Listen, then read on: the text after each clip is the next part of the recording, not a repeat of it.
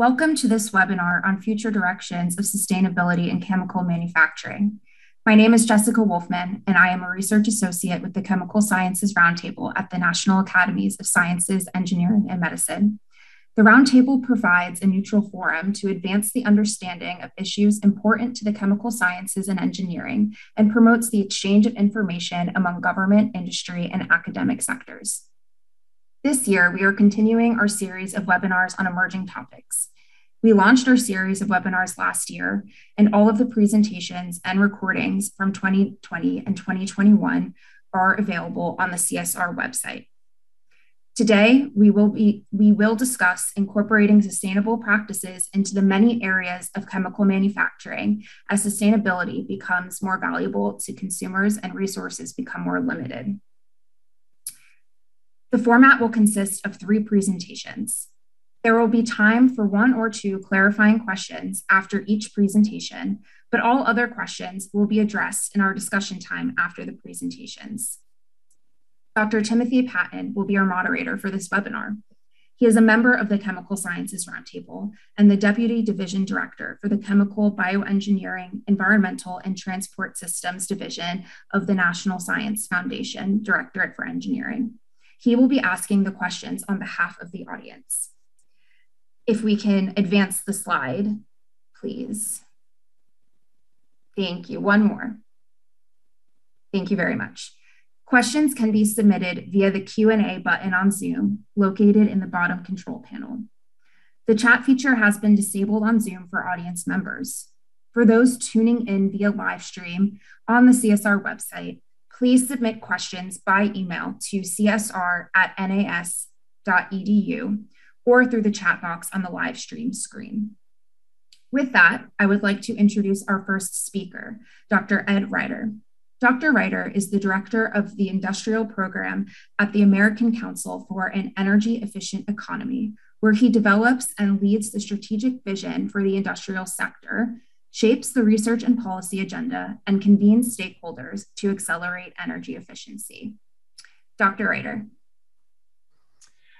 Thanks, Jessica. And I'd like to thank the National Academies for this opportunity to discuss decarbonization with you. This is a topic that has got a lot of buzz in the industry at this point, and I hope to provide an introduction to this topic. Next slide, please.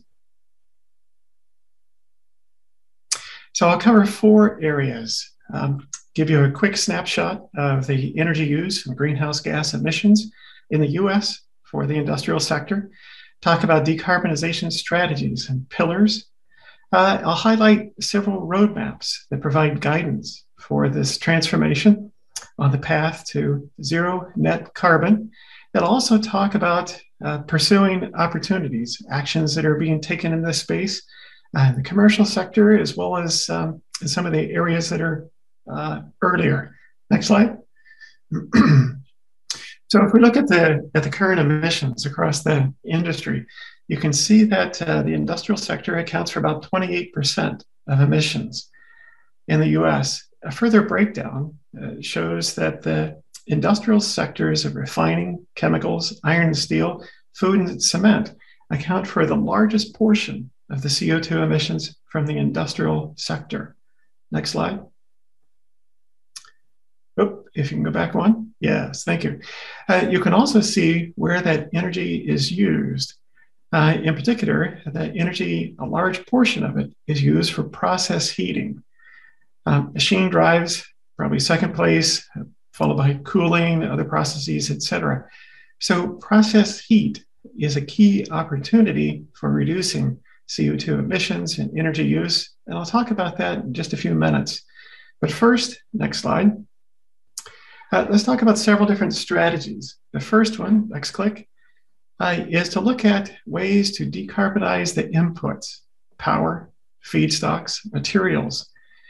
Some of this can be switching to lower carbon sources. Some of it can be avoiding some of the usage of materials where not necessarily needed. Next click.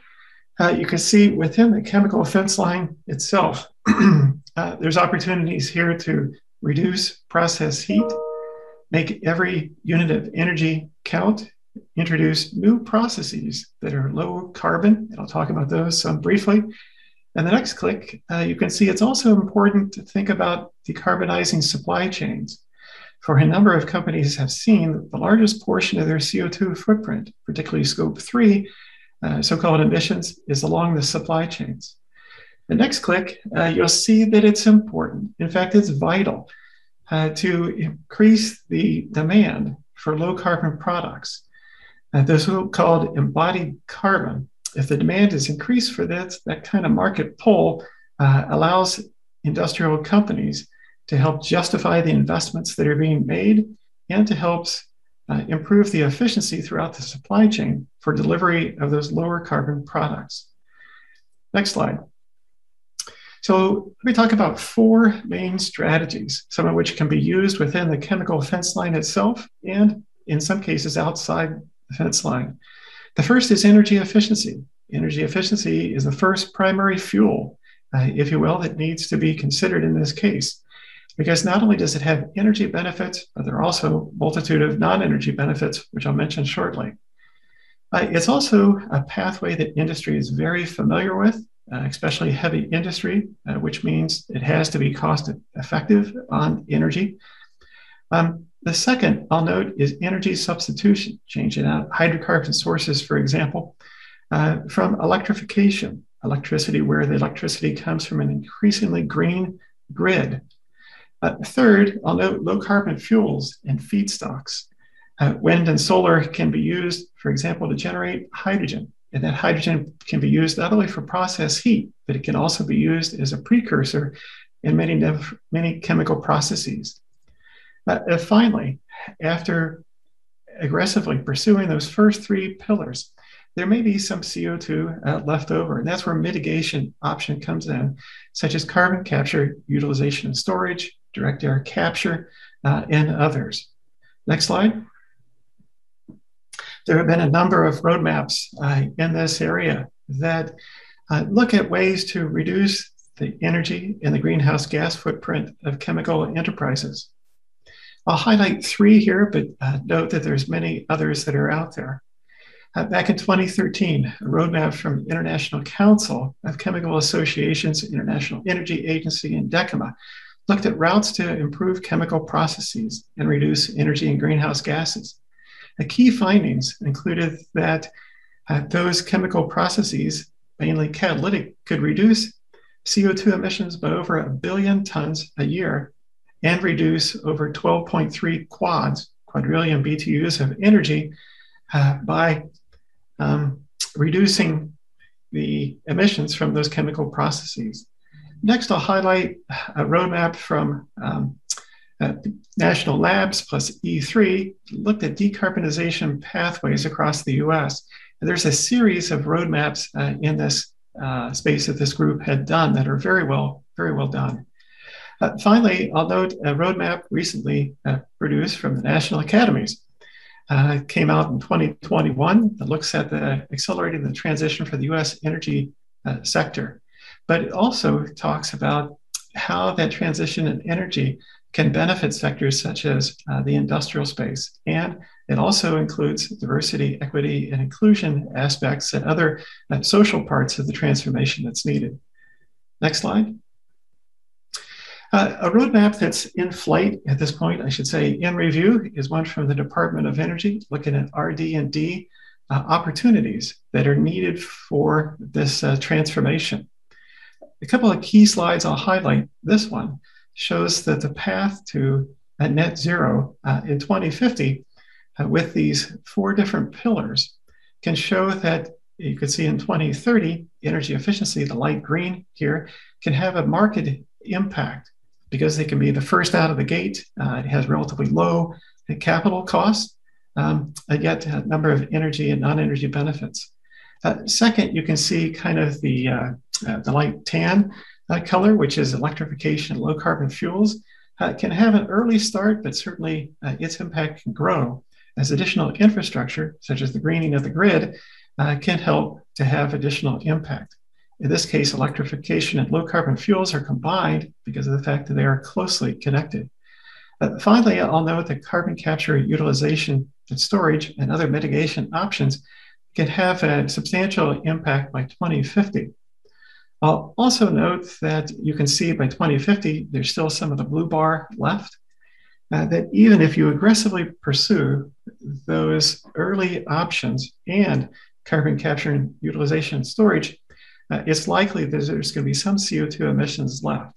The reason why is that the number of sources in the chemical industry are dilute, dispersed, and there's thousands of them in chemical facilities. It's really going to be super difficult and expensive to capture all those. Hence, netting options such as the use with forestry, for example, or direct air capture or others may need to come in at the end to help mitigate the CO2 emissions that are remaining. Next slide. I talked about process heat earlier. Let me note that that is one of the prime opportunities in this space. Some 60% of the greenhouse gases are associated with heating, another 3% with cooling in the chemical enterprise. And if you look at the breakdown by temperature, degrees C here, you can see that for the chemical industry, the light blue and the darker blue, temperatures below 150 degrees C dominate. That temperature range is amenable to electrification and other relatively straightforward options at this point.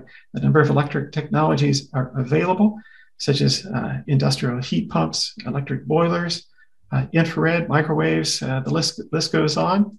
And that's an area where adoption needs to be accelerated in the chemical enterprise, as well as demonstration of some of the emerging technologies in that space. Next slide.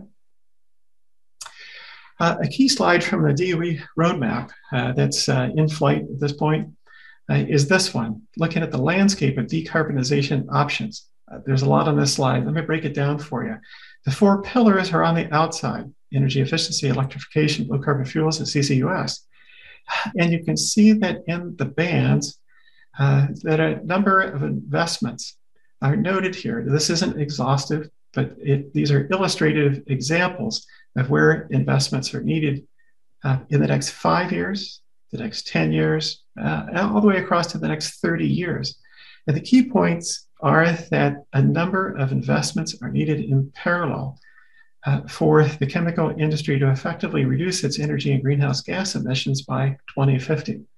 Secondly, I'll note that the kind of horizontal lines from upper left to lower right that are marking the time points, the 5 and 10-year time points, suggest that there are also cross-cutting opportunities in this space. Process heat is one, separations is another across this space. So it's important that we consider not only the opportunities within the bands where investments are needed, but also the cross-cutting opportunities. Next slide, please. So there are barriers, of course, in this space. There are innumerable barriers. In fact, I've listed just 5 of them in this case, but they're big ones. There are also opportunities. Next click. There are commercial opportunities. There's opportunities for innovative processes at this point, process improvements in the chemical space. And this is an area where not only universities and industries, but national labs need to work together to aggressively pursue these opportunities. Next slide. I noted earlier, in addition to energy benefits, there's non-energy benefits, a selection of which are shown on this slide. Some of these I'll just point out is that if you improve efficiency, you also can improve yield. You also can decrease maintenance cost. In several cases, you can improve workforce safety and whatnot. And oftentimes, these non-energy benefits are key to justification of implementing these lower carbon processes and technologies. They're going to be more expensive out of the gate. And so these justifications for the non-energy benefits are super important. Next slide. So this is also a prime opportunity for green chemistry and engineering to have a significant impact. This area has been developed over the last several years. Let me just highlight a couple of things that are going on in the commercial space. Ethylene, one of the biggest commodity products in this space. There's moves for benign by design improvements here. Electronic cracker, for example, is being discussed and moved by several different companies. Folks are looking at electrochemical reduction of CO2. And of course, companies have worked on things such as sugarcane routes to the ethylene for years, and that's a commercial process.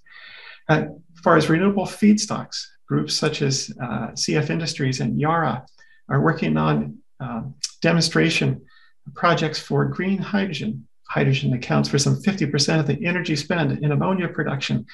So if one can come up with solar or wind routes to produce the electricity for that hydrogen, that's a definite route to reduce the feedstock footprint, CO2 burden.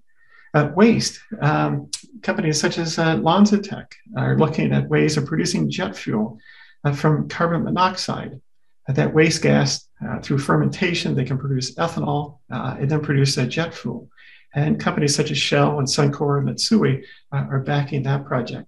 Catalyst efficiency, North Carolina State has come up with a process to greener route to styrene.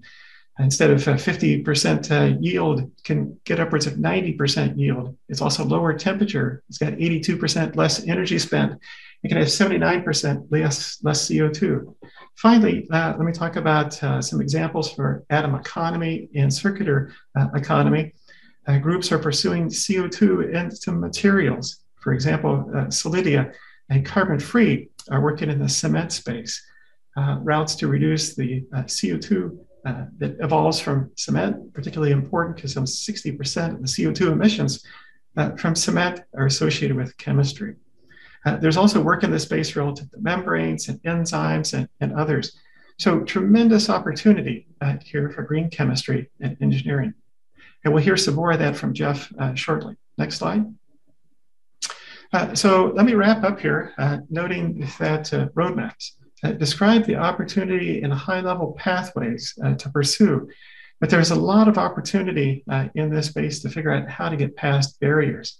This is a white space for innovation, prime opportunity where the chemical industry has shown its skills in the past. But next click, you'll see that, go ahead to the next one, that although we can see what's right in front of us and the barriers and the challenges, our crystal ball is a lot fuzzier the further out we look. And so we need an agile, flexible approach across the next 30 years. And I'll note that it's certainly time to pursue transformative change in this space. Next click. There's some references here that I'll mention, you can see, and next click. At this point, I'll look forward to any conversation, any questions that come up, and look forward to the talks from the other presenters. All right, thank you, Ed. So we have some time for a few clarifying questions. Remind you again that you can type your questions into the chat below in Zoom, or you can email the NAS email address. Okay, so we have a question from Laura Gagliardi. Do you think it's more of an engineering science problem or a policy problem? Both. I would say the policy is a challenge. There's a number of challenges here.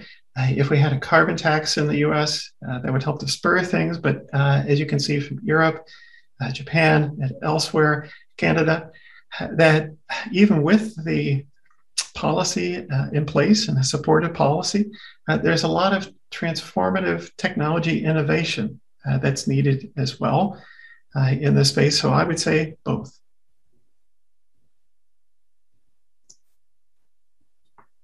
Okay, and Ed, you mentioned in one of your earlier slides that that one of the pieces to moving towards a more sustainable chemical industry is to increase the market pull for low carbon products. Could you talk a little bit more about what's going on in that space? Yeah, that's a good question, Tim. There are several initiatives in that space. Let me talk about policy first. So in states such as California, Wisconsin, Minnesota, and others, there's discussion about a process called buy clean. The idea is that if the largest purchaser of goods in the US preferentially specified low carbon products, that would increase market pull. Of course, the largest purchaser is the government, right? So that has been approved in California. It's under discussion in those other states.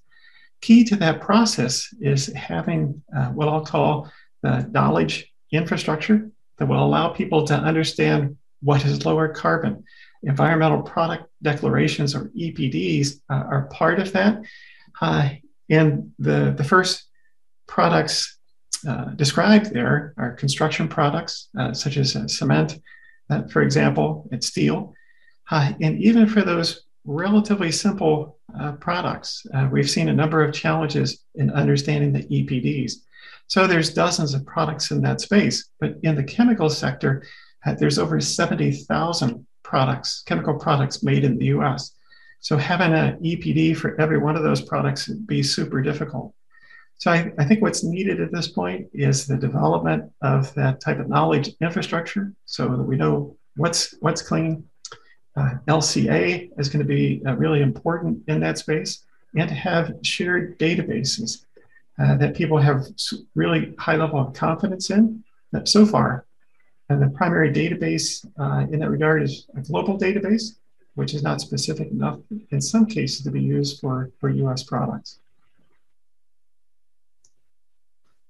Great. And we have another question from Jivan Nakum. The question is it possible to make carbon neutral plastics or indefinitely recyclable polymers? Yeah, that's going to be a good question for Jeff. But my answer to that is yes, but the proof is in the technology demonstrations, which are still, I think, in early stage. But one of the things you've seen in the chemical space that's a dramatic transition is the look at chemical recycling. 10 to 15 years ago, when I was involved in the space, it was all mechanical recycling. And now there's a lot of resurgence in looking at chemical recycling and doing that in ways that are lowest impact. So yeah, good question. I think there's lots of opportunity in that space, and Jeff will probably have some more comments. All right, and a question from Bob Maleska. Aside from CO2 capture and reuse, what are other needs to create a circular economy around energy? I think part of that, good question, Rob, part of it is looking at taking waste from stacks. So Lonza and other companies have been working on that part of things. I think improved ability to recycle. One of the biggest challenges in the recycling space is the purity of the supply and the costs associated with cleaning up the supply, such as plastics. But you see that in areas such as in steel. A number of the processes, such as EAF processes in steel, are principally based on having the ability to recycle those materials. So I think the opportunity is really there in that space, and for the chemical industry, it's a big opportunity area that I think is just starting to be tapped. Okay, there are a bunch more questions, and I think we're going to have to reserve those for the discussion after our third seminar speaker, and we'll move on to our next speaker. So thank you, Ed, for your presentation. Our next speaker is Dr. Jeffrey Coates. Dr. Coates is the Tisch Professor, University Professor in the Department of Chemistry and Chemical Biology at Cornell University. The broader impacts of his research include benign polymers and chemical synthesis, the utilization of renewable resources and materials, and safe and economical energy storage and conversion. Jeff, take it away. Great. Can you hear me, Tim? Yes, I can. Okay. I'm on the road, and I just got a thing that said my internet's unstable, so I don't know.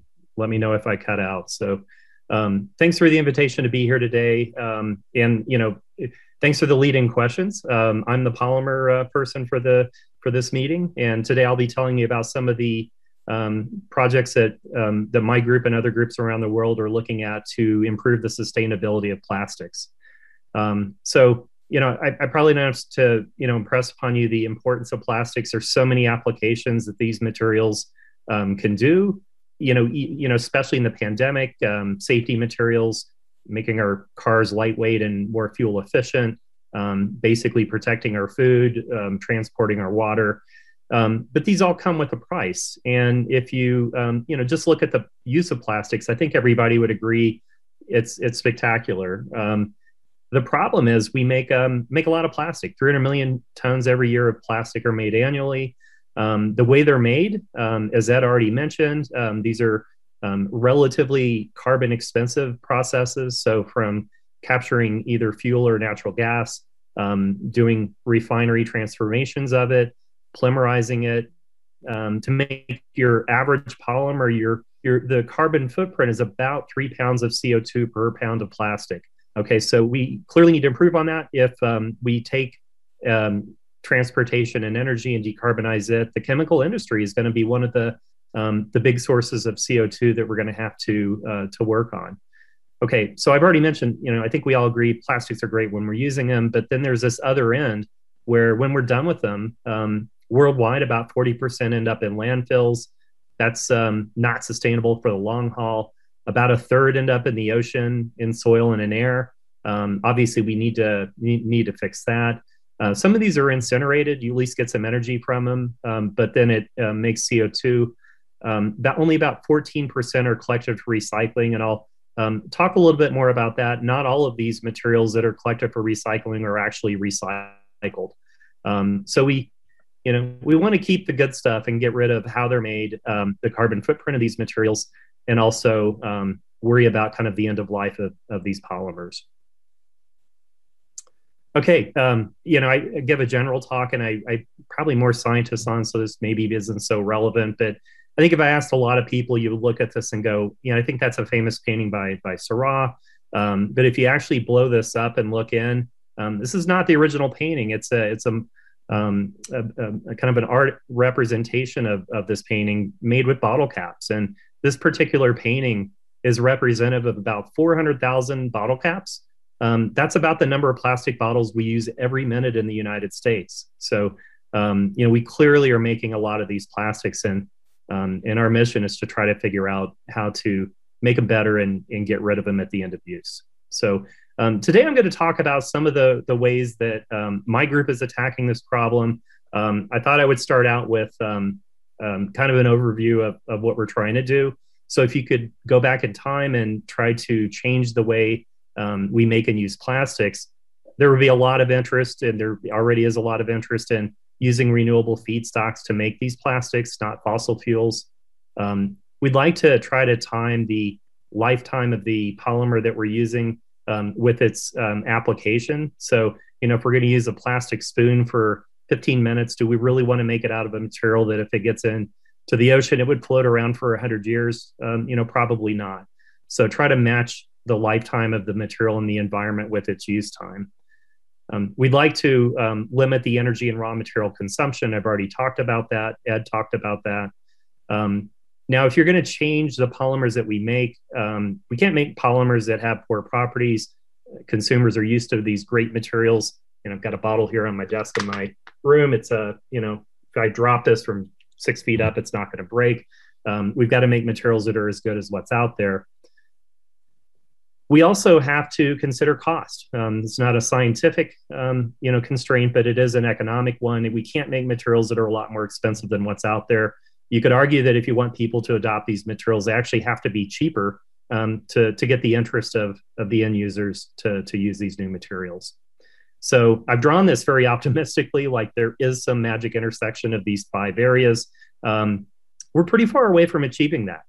So I'm going to go through and tell you some of the things that are being done to try to address the sustainability of plastics.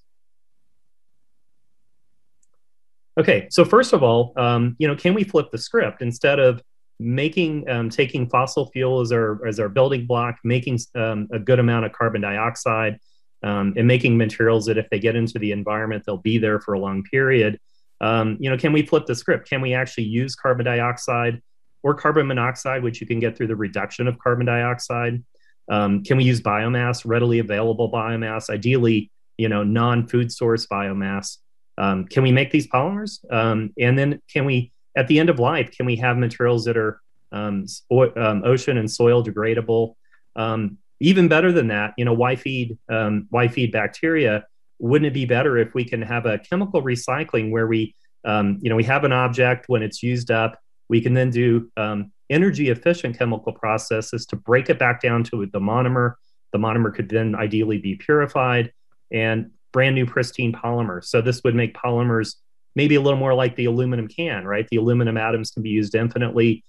Plastics, we can't just infinitely recycle the base plastic because issues with purification, issues with changing molecular weights and compositions. Okay, so I'm going to give you some concrete things that at least that my lab has been doing. The first thing is we've done a lot of work to look at carbon dioxide and carbon monoxide as building blocks for making polymers. I'd like to give a shout out to the NSF for longtime support of our work on carbon dioxide, and the Department of Energy for its longtime support of our work on using carbon monoxide. To this group, I probably don't have to, impress why we'd want to use these materials.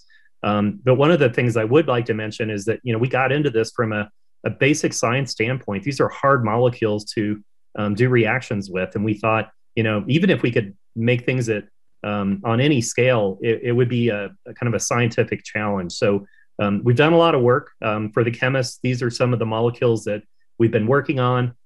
These are very unreactive carbon dioxide and carbon monoxide molecules. And so we have to use molecules that bring energy to the table, molecules such as the epoxide. And we've worked on making these polycarbonates and polyesters. I'm going to show you some of the, the real world scale up of these materials really briefly, just to show that, these started out as academic curiosities, but they're being translated ideally into materials that'll be, on the marketplace in the near future. So the first molecule that we made was this polycarbonate. For those of you who are chemists, this is the catalyst, kind of the magic, foo-foo dust that makes this thing work. We started out as making these polymers because these have been known to use for high barrier films, for lost foam casting, to make metal engines and things like that, very energy efficient, electronics. These are relatively small scale applications. So bigger scale is can liner materials for beverage cans, polyurethane insulation, and things. And to do that, we needed a low molecular weight polycarbonate. And so we spent a lot of time developing a catalyst that would do that. I'm going to cut to kind of where we left this project, and a company called Novomer, of which I'm a co-founder, started to scale these up. Ford a few years ago announced that they're going to try to move over to the foams in their automobiles to use this CO2 based polymer. There's about 30 pounds of foam in a typical vehicle, and just shifting in that one small application will reduce fossil fuel use by about 600 million pounds per year. Novomer sold that technology to Aramco. Aramco Performance Materials is in the process of scaling it up. So hopefully that'll soon come to the marketplace.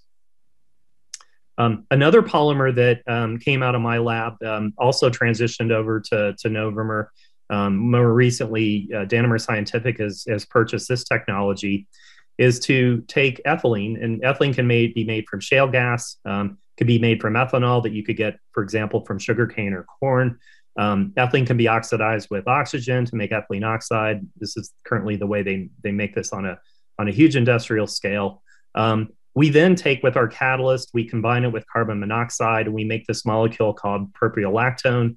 Propiolactone can be polymerized to give it's a new to the world polymer, but it has some pretty interesting properties, has really good mechanical properties, which of course is kind of the first thing you'd want. It's got a low carbon footprint. It's got really good gas barrier properties for food application. It's compostable, it's ocean degradable. It's also chemically recyclable. You can pyrolyze it to make acrylic acid. Okay, so continuous pilot plant. This is the polymer. This was an announcement that Novomer made back in March before it was transitioned to Danimer. And they've announced that they're going to be making this a 80,000 ton commercial facility by next year, which is pretty aggressive, but they're working really hard to do that. Okay, a brief interlude on plastic materials that are used for recycling. Very small amount of the plastics that we use in plastic packaging is actually recycled. The real number is about 2%. 14 is collected. There are process losses, some downgrading of the application of the material to, plastic 2x4s, things like that are not the original application of the material. So really only about 2% of packaging materials undergo what we call closed loop recycling. And we'd like to make that better. One of the problems with recycling is not all plastics are the same, and you can't just take all plastics and melt them down and make something new out of it. A lot of plastic packaging is high density polyethylene or polypropylene. Some things like a pill bottle, they're made out of polyethylene and polypropylene. The Tide bottle is a good example of that as well. And so if you try to recycle a high purity polyethylene stream, it's always going to have some polypropylene in it unless you really carefully separate the materials, and that's too cost prohibitive. So here is a movie. If you took a 70-30 mixture of polyethylene and polypropylene, it looks like a nice plastic, but if you simply give it a tug, it rips more like a piece of paper than a nice piece of plastic. Scientifically, we know why that is. These polymers are different. They macrophase separate, making the polymer really, really brittle. So my lab decided that we might be able to make some compatibilizers by making block copolymers of polyethylene and polypropylene. Again, a big shout out to the National Science Foundation, who has been a longtime funder of our work on making sustainable plastics. This is through the Center of Sustainable Polymers at the University of Minnesota. And we had a project, again, this was basic science. Can we make these polymers? Can we make block copolymers of basically the world's #1 and #2 polymers? People hadn't done that before, at least to make multi-block copolymers and to be able to efficiently tailor the architecture. We thought from this basic science, then we can make materials and then try to look at how architecture can impact performance.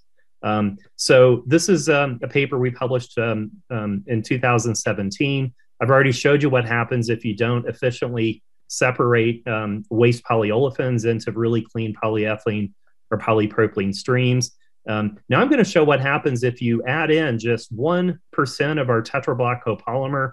So this is a material here, looks kind of like that other material that was really brittle. If you try to rip that material, it's really, really tough. It seems like it's a totally different material. The only difference is we've added this tetrablock copolymer. It compatibilizes the two different polymers, so it brings them together at the interface and provides a molecular stitch to basically tie it together. So here are some mechanical properties of these materials, stress strain properties of the alloys of 70-30 with our multi-block additive. Really are kind of, it's kind of like the stainless steel of the polymer world. We've made now an alloy that we think is going to have properties that are at least as good, if not maybe even better than polyethylene or polypropylene. This technology is being commercialized by a startup called Intermix Performance Materials. Okay, I think I've only got a couple minutes left, so I wanted to end up with a paper that we just published.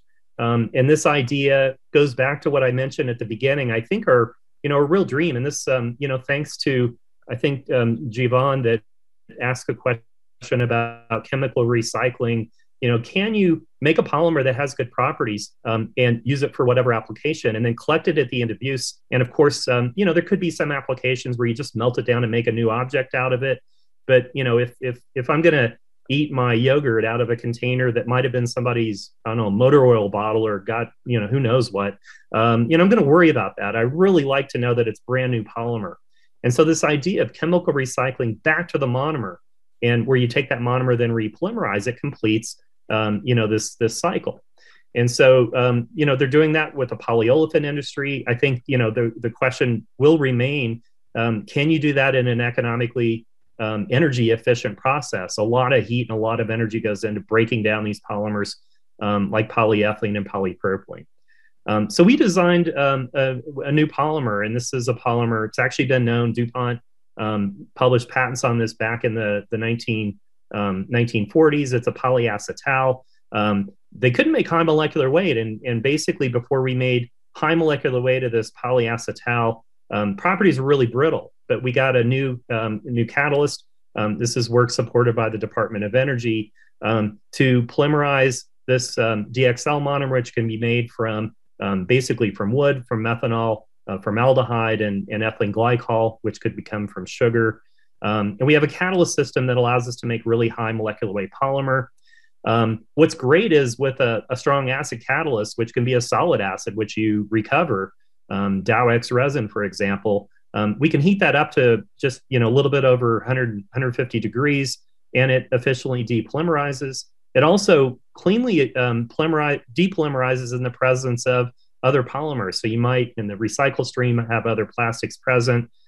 So this is a movie.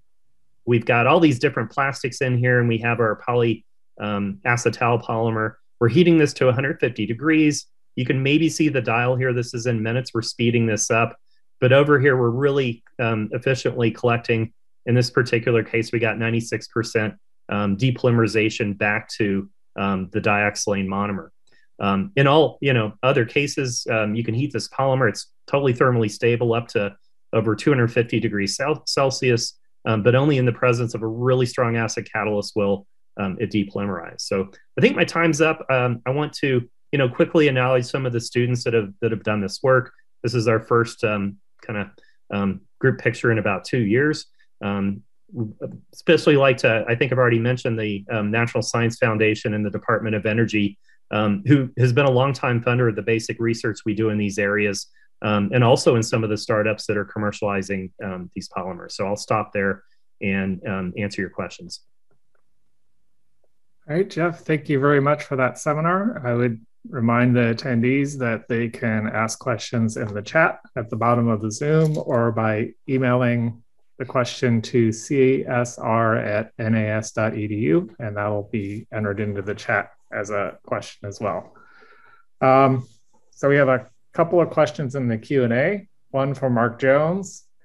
There are a number of commercial compatibilizers for polyethylene and polypropylene that have been and are on the market by several producers, including block copolymer offerings. How are these deficient, and what is the remaining commercial need? Yeah, so we've talked to 24 recyclers in the polyolefin area. Nobody can afford the current materials that are out there. There are a number of polymers that are made. One is a material made by Dow, one's made by Exxon. You need to put about anywhere between 8 or 10 or even more % of these materials in to get good compatibilization. If the compatibilizer costs $2 a pound, you have to put 20 cents of a compatibilizer in to remediate a pound of a mixed plastic. Recyclers can't afford that. Right now, they can afford about 5 cents a pound. And so you need a much more potent compatibilizer if you're going to make these economically viable. That's not to say you can't compatibilize, make alloys that maybe have better properties and use them in high value application. But in the recycling industry, and I've asked a number of the companies that make these for any application where they actually use it in post-consumer waste and in kind of low value applications, and I haven't been able to find one. So the real problem is the potency of what's on the market.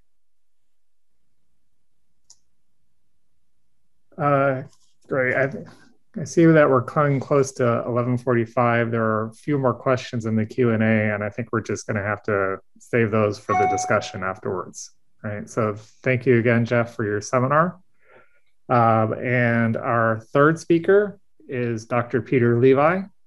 Dr. Levi leads the sectoral analysis of industry within the Energy Technology Policy Division of the International Energy Agency.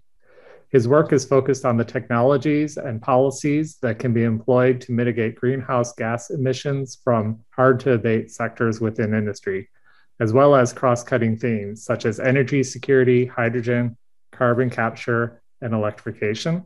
And Peter, I'll hand it off to you. Thank you very much, Tim and Jessica, and everyone at the National Academies for inviting me to speak and present our work.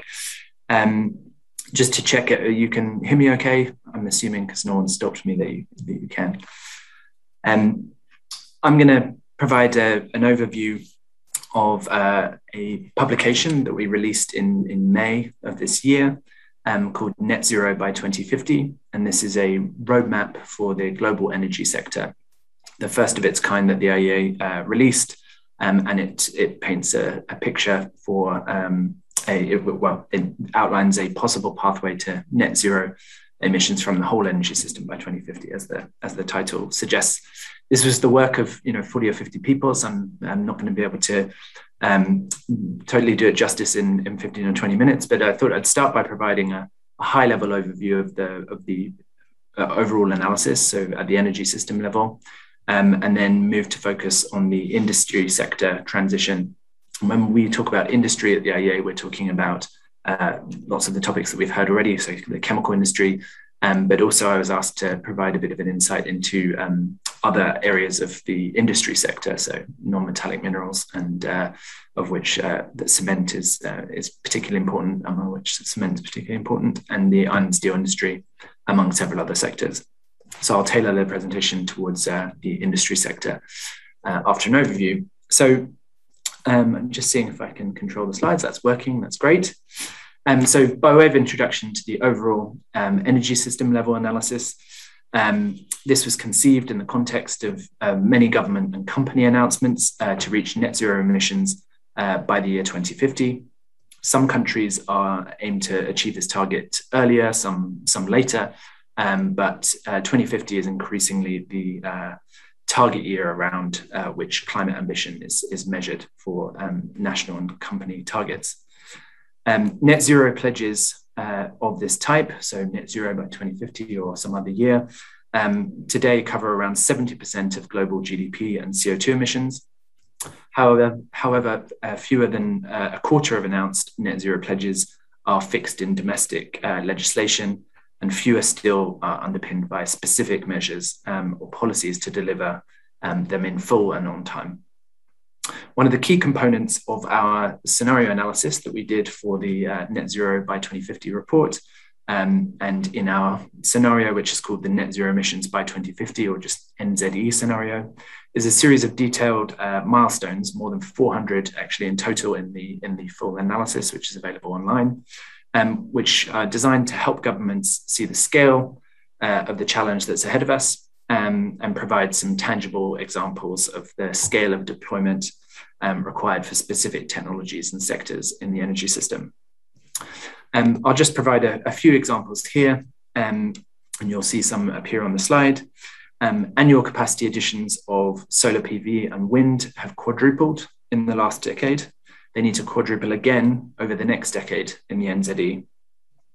They're more than 1,000 gigawatts in 2030. This says PV and wind combined, and they provide around 40% of electricity generation, again by 2030, up from around 9% today. Electric car sales must increase 18-fold, up from around 5% of sales today. When I say today, 2020 was the base year for this analysis, to about 60% of total sales by 2030. And by 2035, there are no new sales of internal combustion cars globally in this scenario. Boosting energy efficiency, as was mentioned by Ed, in the context of the chemical industry, is absolutely key in the context of the broader energy system analysis here. This is also important for increasing energy security, even with the rapid growth in low emissions power generation. The most secure form of energy, and energy security is a key area that the IEA works on, a key aspect of our mandate. Energy that's not used is really the kind of securest form of, or the most secure form of energy that you can get. On the efficiency front, around 20% of existing buildings globally need to be retrofitted to be zero carbon ready by 2030, compared to less than 1% of buildings of the building stock today. And overall, the energy intensity of the global economy must fall by around 4% per year in this scenario, about 3 times the average rate achieved over the last 2 decades. So this is just a snapshot of the analysis, but you can read about the kind of full energy system results on the online publication, which is available for free on our website. Some of the milestones I've mentioned there for 2030 are things where there's already encouraging progress we can see today, and the technologies themselves can continue being deployed at scale. The remaining challenge is for these technologies that are kind of ready is getting the policy framework right and achieving further incremental gains in performance and driving down costs and so on. Technologies that are available in the marketplace today provide nearly all of the emissions reductions to 2030 in the NZE. However, reaching net zero emissions by 2050 will require much more than just deploying these technologies that we have available at our disposal today that are market ready critically. We will need innovative technologies to tackle what we refer to as the hard to abate emissions within the energy system and the hard to abate sectors, if you like, which we categorize or designate as the long distance transport modes and the heavy industry sectors. These technologies that are not kind of market ready today comprise particularly technologies that involve the application of CCUS, also CCUS carbon capture, utilization and storage technologies, hydrogen and some sustainable bioenergy and direct electrification technologies. There are a number of examples that are provided here of those technologies where innovation still needs to take place, and we utilize all of the technologies listed on this slide in our analysis. And so, yeah, these innovation milestones are something that we lay out in quite a lot of detail for each of these sectors and technologies in the roadmap, where really a lot of progress needs to take place for them to be deployed at scale. So that was an overview of some of the key milestones and considerations around innovative technologies in the broader energy system analysis. And now I'd like to focus on the industry sector specifically.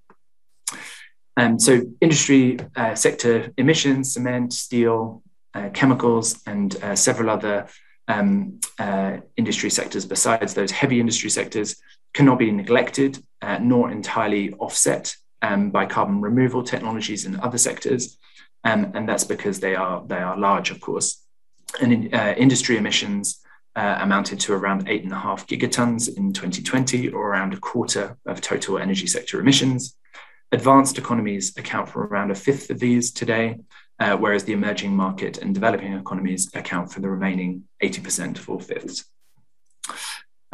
Three heavy industry sectors, which I've mentioned already, steel, chemicals, and cement, account for 70% of the emissions from the industry sector, and are the key components of this hard to abate designation that I mentioned earlier. Heavy industry sectors use large quantities of fossil fuels for three key purposes. So the first among those is to generate high temperature heat. And the second is for use as feedstock or raw material inputs, particularly relevant to the chemical sector.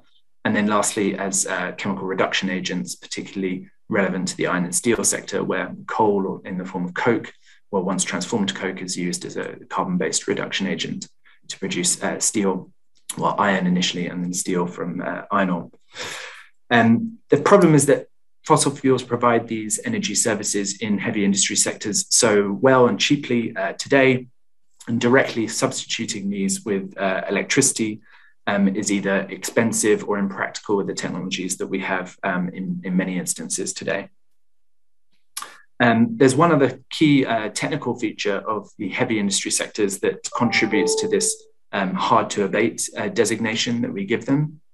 And that's to do with the existing assets that these industries comprise today. These tend to be emissions intensive and long-lived. Emissions intensive and capital intensive and long-lived. I'm talking here about assets in the heavy industry sectors, so cement kilns, steam crackers, ammonia and methanol production facilities.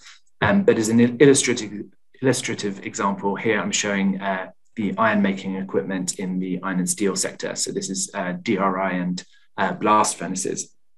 Here we can see the age profile and geographical distribution of these two types of furnaces in the iron and steel sector.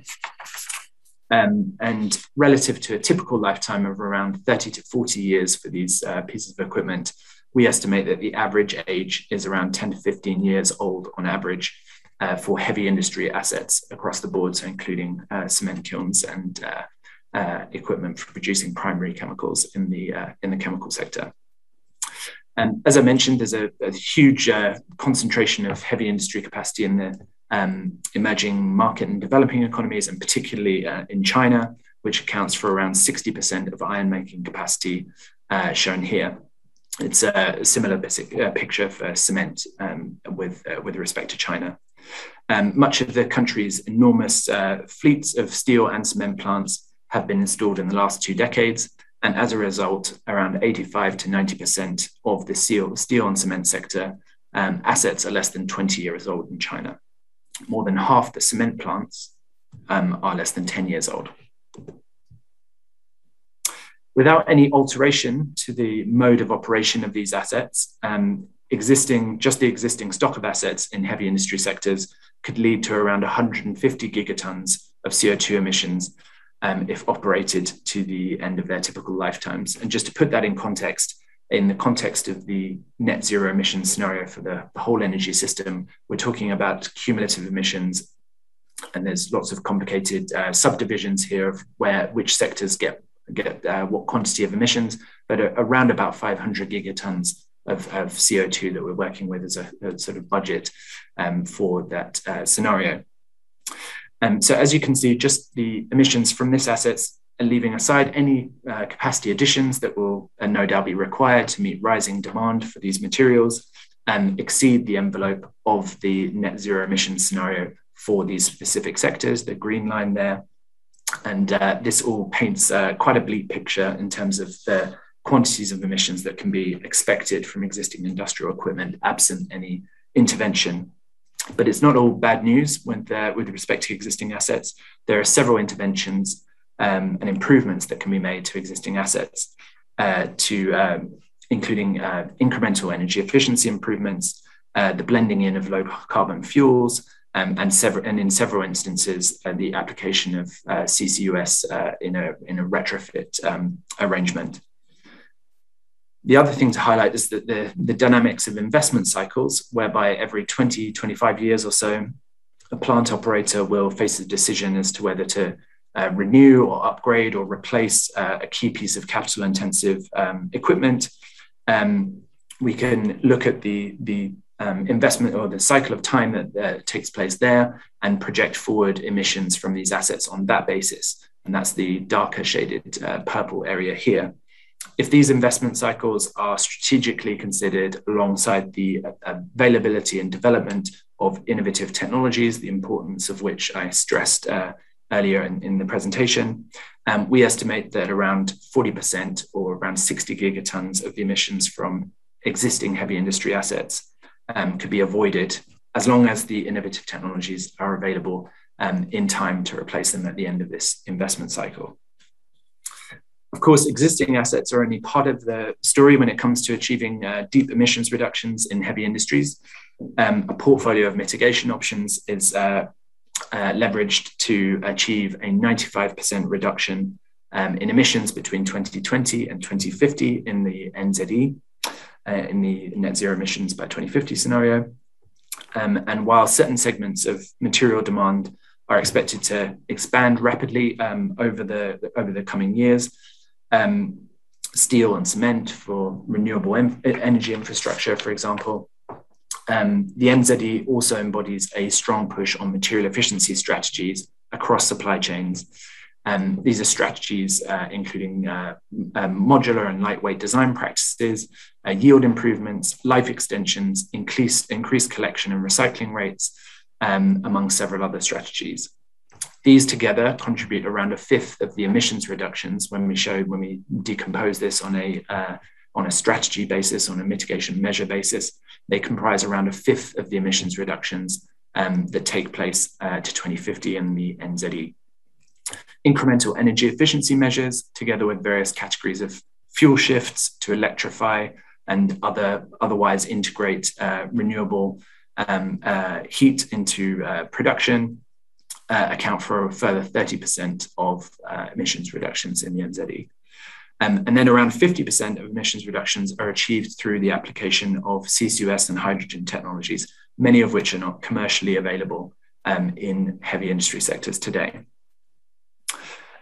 This innovation dimension is reflected in the right-hand side, or the second part of this decomposition analysis, where we can see that around 60% of the emissions reductions in heavy industries in the NZE are derived from technologies that are either at demonstration or prototype phases in their development today.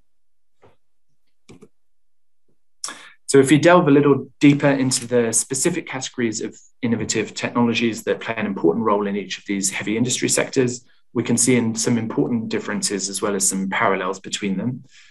So starting with primary chemical production, we can see that electrolytic hydrogen production for use as feedstock becomes a key means of decarbonizing large chunks of ammonia and to a lesser extent methanol production. Direct electrification of steam cracking, something that also Ed mentioned, the kind of initial pilots that are going on in that area, also plays a role in the chemical industry. But the need to retain carbon as an inherent part of the production process means that CCUS technologies are needed to capture process emissions and to alleviate the need to source large quantities of biogenic or atmospheric CO2 to replace this feedstock carbon. In primary steel production, there's also a very important role for electrolytic hydrogen production, primarily through its use in the hydrogen-based DRI process. This is the direct reduction of iron, and also as a blending strategy in existing iron-making assets, so both in blast furnaces and in DRI furnaces that we have on the system today. The innovative smelting reduction pathway, this is a project, or this is a technology that's at demonstration phase today. This smelting reduction method of producing iron results in a relatively pure process stream of CO2, which better facilitates carbon capture. And that's also a key among the kind of CCUS equipped portion of the technologies that are deployed in the iron and steel sector.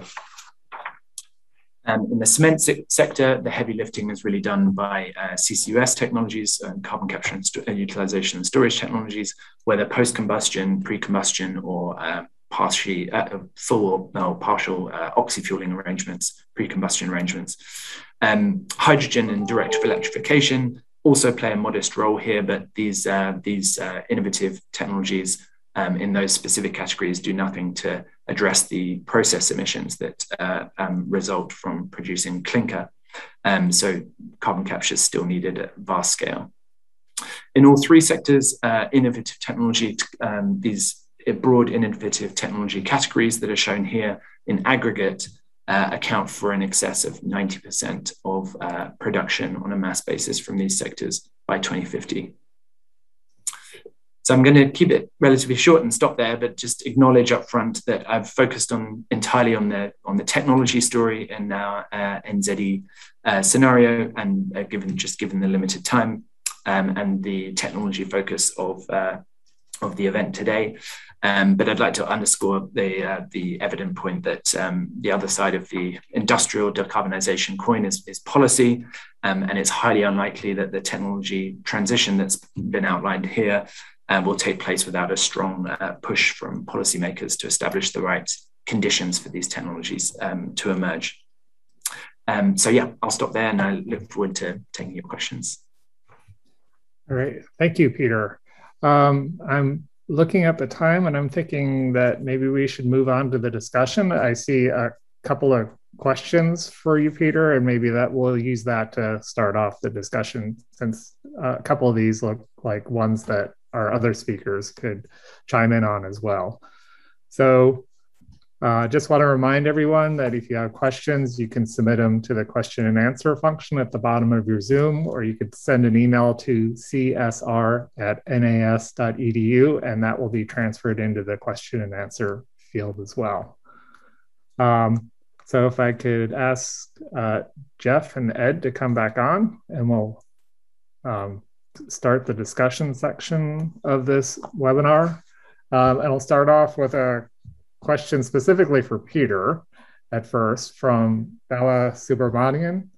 Does the IEA have any recommendations for how governmental agencies and private industries should partner to fund and deploy the innovations that are rather urgently needed to achieve substantial reductions in CO2 emissions? Thanks very much for the question.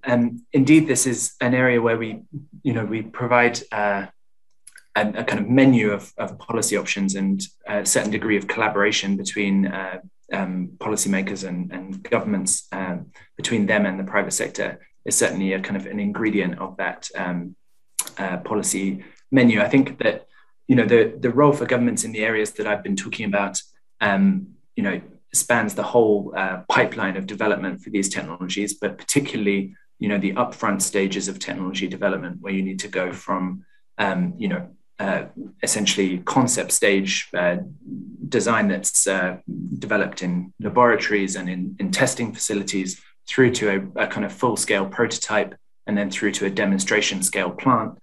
These initial first plants in the industry sector for demonstrating these technologies actually work and can be run at in the conditions that the industry sector faces every day. Those are areas where government support is no doubt required for those plants to get off the ground.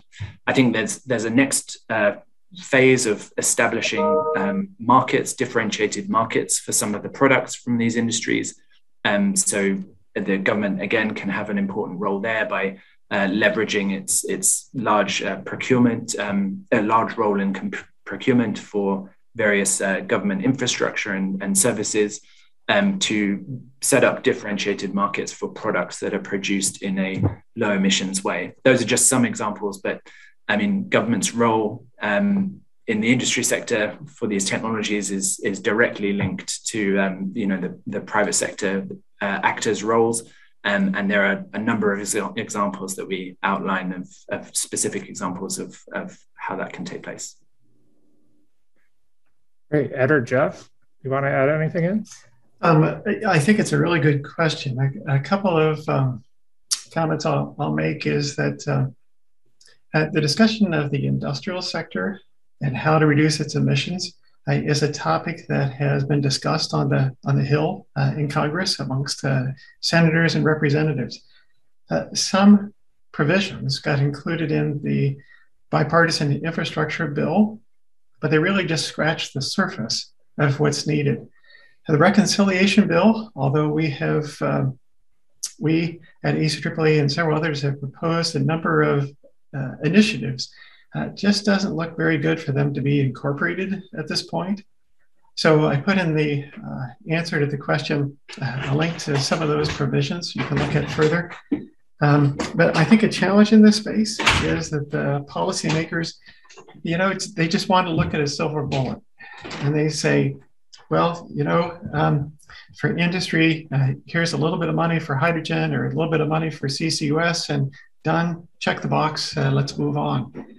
But the challenge is that some estimates for the transformation in the industrial sector suggest that what's needed is upwards of $4 to $6 trillion. And what they're getting right now is, tens of billions of dollars. So it's really a misperception, I think, of what's really needed at this point. So something that's needed is certainly partnership across industries, national laboratories, agencies, and others to understand how to take initiatives from the lab and to get them to commercial levels at scale. Jeff talked about some of the processes that have made it, but there's many technologies that are low carbon out there that really need to be pushed. And so a larger initiative and partnership is really needed. And some folks have talked about an industry institute, and that's also something that's been discussed and something we've tried to push.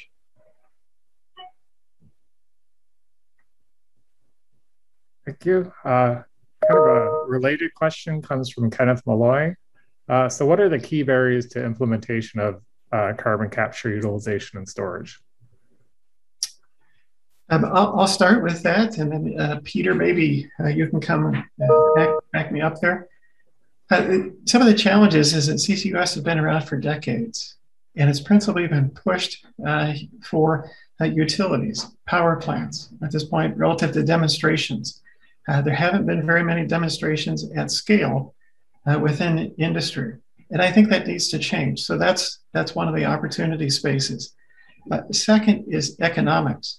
The current penalty for CCUS is somewhere to 30 to 50% of the energy spend for production facilities. That's huge.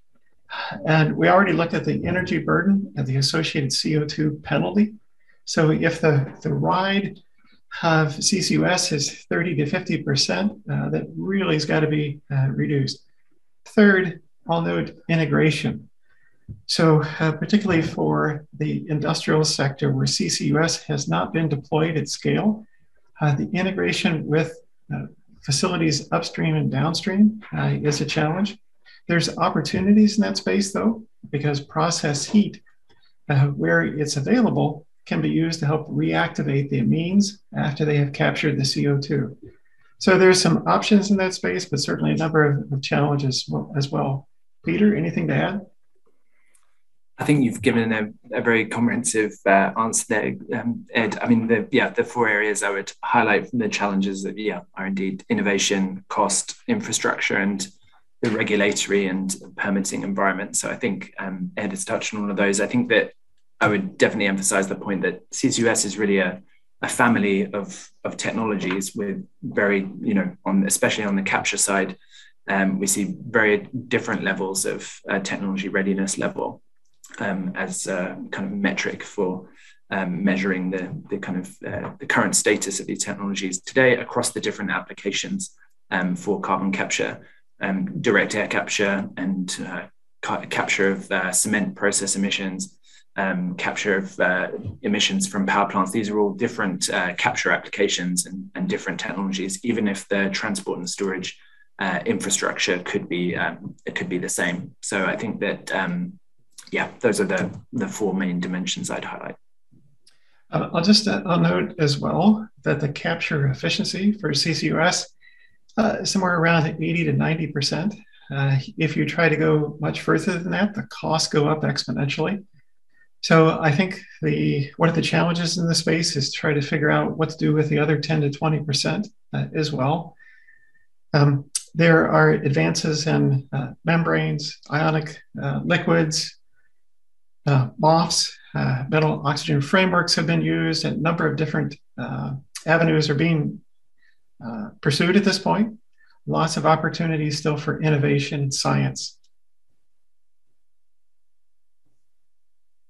The Carbon Capture Institute has got some really good reports on CCUS. I'll steer you to as well.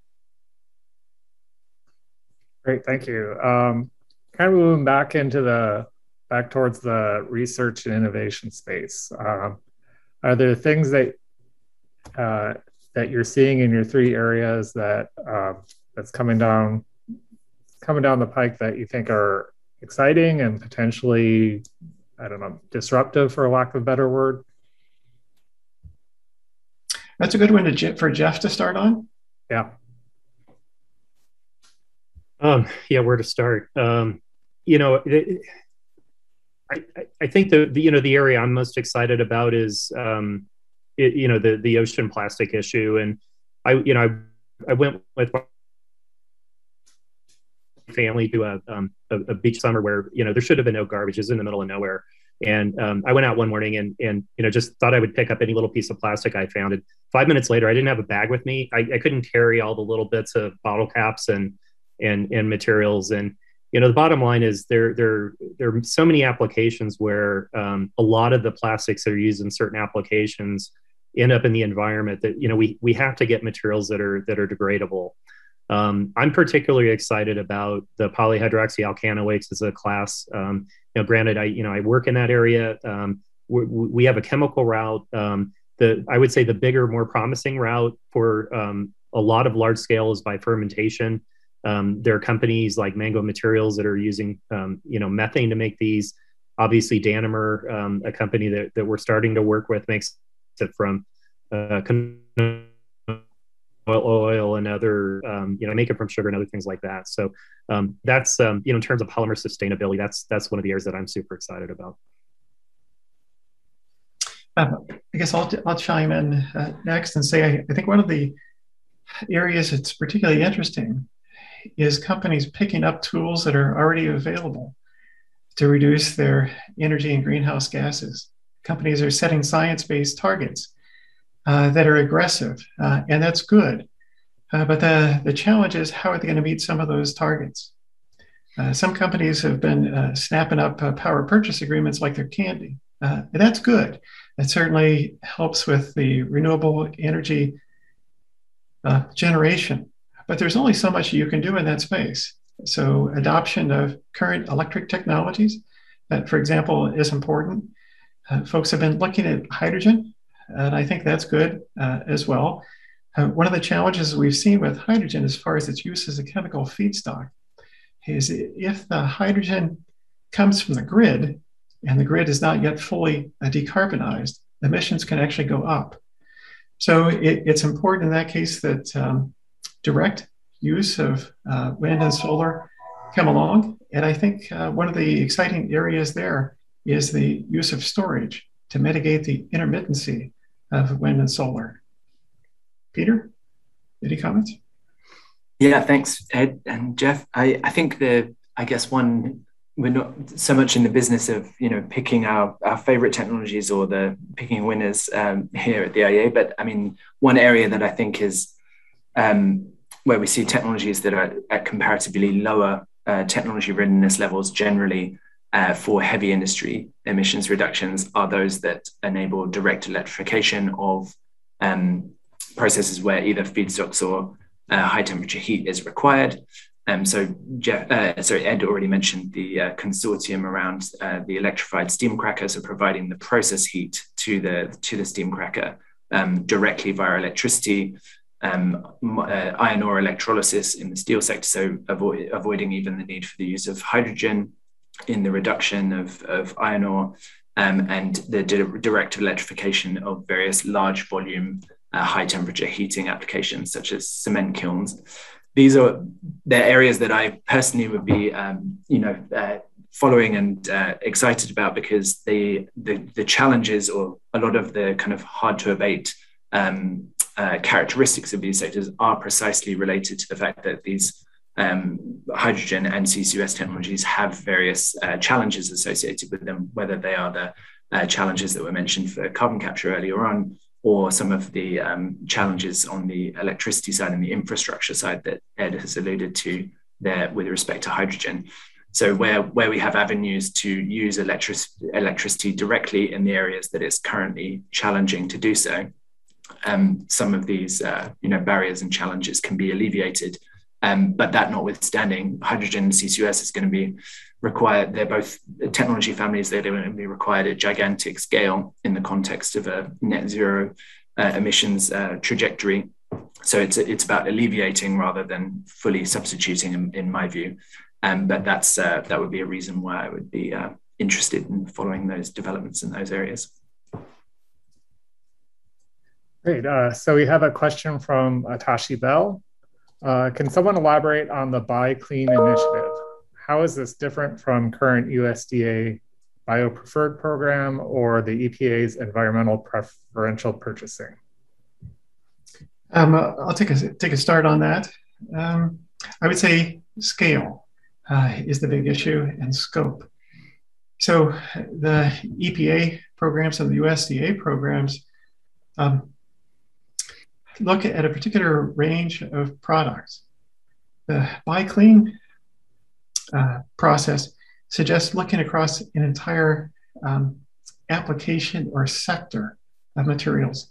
So they're looking at building materials and everything that goes into buildings, starting with cement and steel and a few other areas.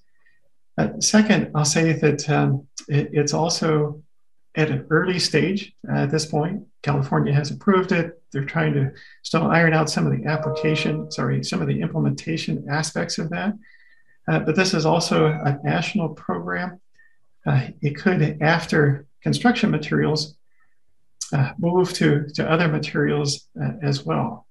So I think the other part of it is its reliance on EPDs, environmental product declarations, where they look at the life cycle impacts across several different categories. So carbon is, of course, where they're starting, but folks are also talking about water, land, and other impacts. So I think in addition to scale, I think the scope is the other big differentiator.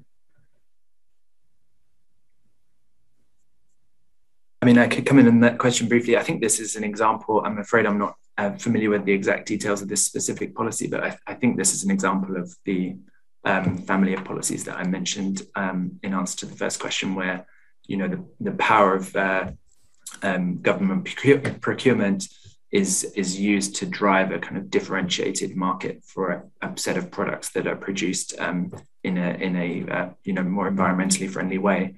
And I absolutely agree with Ed's remarks there that definitions and the scoping around the kind of boundaries of environmental impact of these products needs to be kind of manageable, in the sense that it can't be a kind of endlessly expanding and changing set of criteria, because otherwise that makes the procurement process too complicated. But on the other hand, it needs to be comprehensive enough so that it captures includes the products that are being developed that are actually substantially reducing emissions, and drives the kind of extra premium that can be paid for those materials to the right areas. I think in the three sectors that I was talking about, in chemicals and steel and cement, I think the challenges are quite different between those three. When you've got a chemical industry that's producing literally hundreds of thousands of products at very at industrial scale,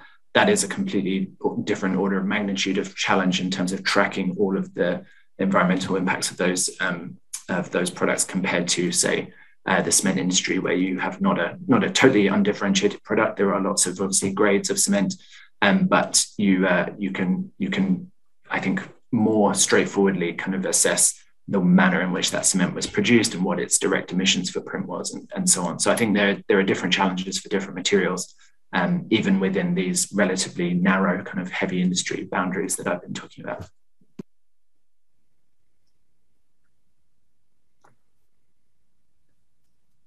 Okay, next question. I think I might direct this to Jeff. It's from Bala Subramanian. In catalytic upcycling of plastics, has a sustainability assessment been made with regard to the catalysts themselves, especially where noble metal catalysts are being proposed? Yeah, Bala, maybe you can follow up. I assume you mean like for existing plastics, like like polyolefins, and I think definitely noble metal catalyst is going to be that's going to be one of the big sticking points. I'm part of a DOE-funded DFRC called ICOOP, based at Ames National Laboratory. Aaron Sadow is the PI, and we're working on this directly. And it is a really hard problem. I think not only the noble metals, if you we're not going to be taking pristine polyethylene and cracking it and making ethylene again, right? There's going to be polyethylene that might have a little bit of PVC. You're going to heat it up. It's going to make HCl, and right, could be trace amounts of materials that are in our plastics totally destroy the catalyst that we're trying to use to break it down. I think that probably I guess what I'm more worried about is, I'm here in a hotel room. I got my plastic spoon I have my breakfast with, right? This is a solid. If I've got a catalyst and nothing happens until I melt this thing down and get this to a liquid state that can interact with, a homogeneous or more likely a heterogeneous catalyst, that takes heat, right? And it's going to take not just heat to melt, but heat to, get these reactions to occur at the temperatures they need to proceed. So we've got an awful lot of basic science to do to try to figure out, how can we, take these materials. You make polyethylene, it's an incredibly downhill, exothermic process. Going back to ethylene is not going to be, you can't defy the laws of thermodynamics. So, obviously we can try to do things with catalysts, and we don't have the catalysts right now that allow you to do it. So, that sounded very pessimistic, but I say it's a great opportunity for people that want to, do science to try to figure out better ways to break it down. I guess I'm more bullish. I'm going to go out on a limb here. You guys are recording this. You can play it back to me in 30 years. I'd like to think in 30, 40 years, we still make polyethylene, but it's not the number one polymer. We're going to have polymers that are much more low energy, come from renewables that can, be more readily recycled in a chemically, efficient fashion. And, the problem is polyethylene is a great polymer, right? It's really hard to take things that are thermodynamically downhill and make them go uphill. So that's my view of the future. Great. Peter or Ed, anything you want to add in? Nope. Yeah, I think Jeff covered that really well. Excellent. Another question from Atashi Bell, and it's about what is the role of synthetic biology in decarbonizing the economy? Right? Because there was a mention in Jeff's seminar about fermentation-based companies to make monomers and things like that. Well, let me take that, but I'm going to start by saying I'm in no way even a remote expert in this area, but I will say, I do know a lot about the polyhydroxyalkanoates, and if you use certain feedstocks like fatty acids to ferment to make PHAs, they get really hot. It's you have a massive heat transfer issue and a cooling issue. I would think PHAs that come from from biological processes that can take the heat would immediately be a huge advance.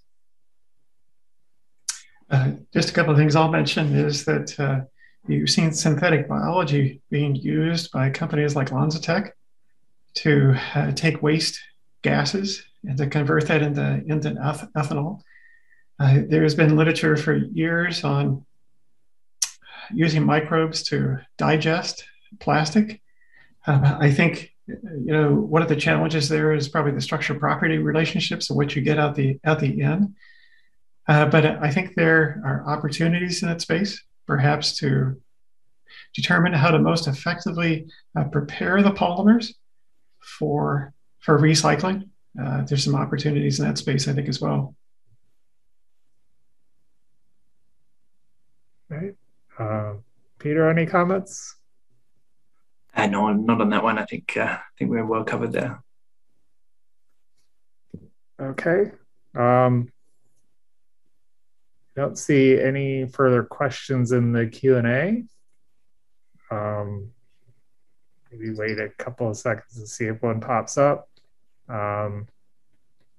If not, we're just about at 12:30. So I think perhaps we could start wrapping up this webinar. So first off, I want to thank everyone for tuning in to this webinar. I'd like to thank Dr. Ryder, Dr. Coates, and Dr. Levi for taking time out to give presentations and for this wonderful discussion. I would like to remind everyone that the three presentations that you saw and the recording of this webinar will be posted to the CSR website next week. And says here that the URL will be on the screen. So not sure if that's posted or not, but I'm sure it would be on the NAS CSR website. If anyone has any additional questions, comments, or concerns, please email csr@nas.edu. The CSR's next event will be a day-and-a-half workshop on laboratory laboratory automation and accelerated synthesis.